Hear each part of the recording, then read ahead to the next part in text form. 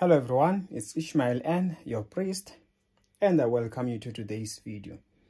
Sometimes you must understand that the power that you have through Christ Jesus is just to speak in authority. That is why you just see whatever is troubling you and you speak against it. May your enemies fighting against you, today we declare that they are in trouble. May the Lord deal with them accordingly. In the name of Jesus Christ we pray.